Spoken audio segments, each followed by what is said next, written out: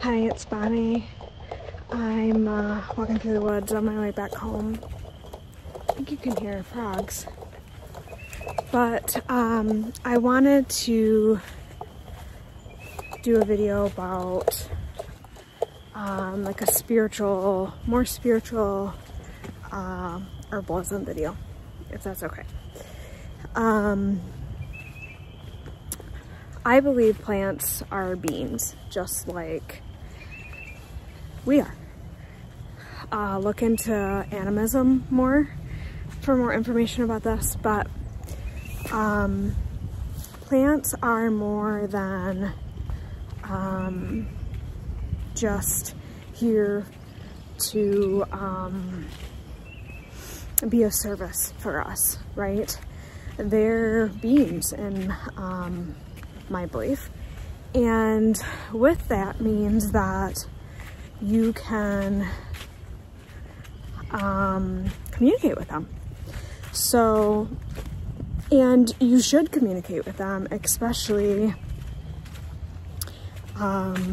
before you harvest.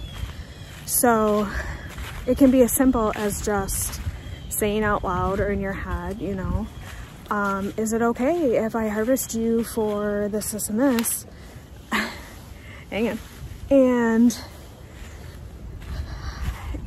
will you hear a yes or no out loud?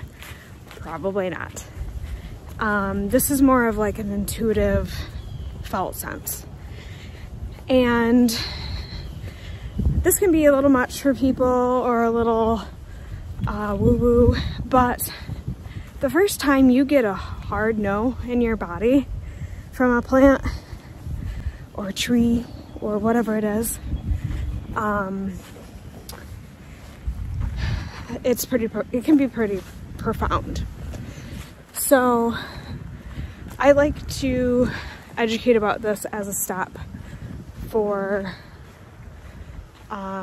when I'm talking about harvesting and identifying plants. Plants don't fit in a box, right? I've talked about this, and just because they are natural or from the earth does not mean that they can't do harm to your body, okay? There are toxic plants, there are poisonous plants, there are plants that can just really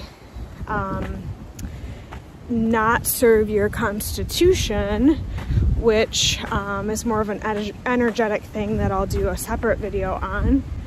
But for a short example, say that you are somebody with a constitution that's really hot and dry, and you eat a lot of cayenne or something that's really hot. That is just going to aggravate your constitutional dryness. So that, and also, you know, plants, just because they're natural doesn't mean that they won't interact with your pharmaceuticals if you're on any. So there are lots of situations where plants can affect how you metabolize pharmaceuticals, and that could affect your health negatively if those pharmaceuticals are really important for your body. So asking a plant if you can harvest it and use it is a good way to tap into information about your well-being that you may not even be aware of, and the plant might know a little bit better than you. Sitting and communicating with a plant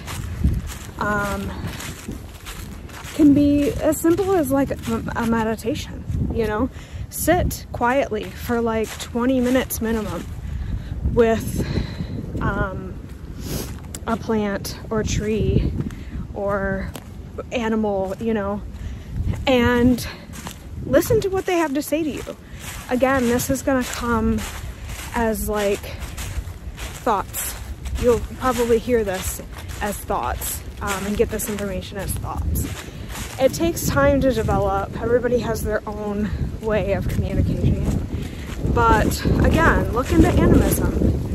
These plants and animals and rocks and rivers and all the things they communicate with us, and but you have to be still and you have to be quiet to hear it. So that's just a little tidbit about plant communication and more spiritual approach. Lots of people have stories about the plants telling them how to use them in ways that we don't have written down in books. So it behooves us to sit down and be quiet and make friends with the plants and to make relationships that aren't just us taking. So how can you be reciprocal? Can you plant a plant in your garden instead of taking from it in the wild? Can you pick up trash in its surrounding area? Can you tend to the land somehow? Can you educate people on ethical harvest? Things like that. Reciprocal relationship with the plants and the earth is our goal. And it's more important now than it ever has been. Thanks.